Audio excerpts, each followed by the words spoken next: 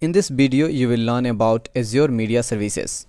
You will learn how you can use my GitHub project to build MVC application, which will allow you to upload video, watch video upload progress, watch video encoding status, and easily configure AES encryption or other DRM technologies.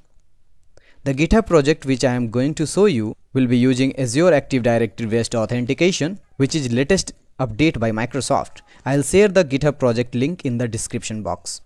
If you want to build similar application, just follow the steps as shown in the video.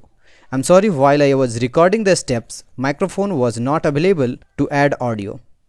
I hope you like it. Now let's get started.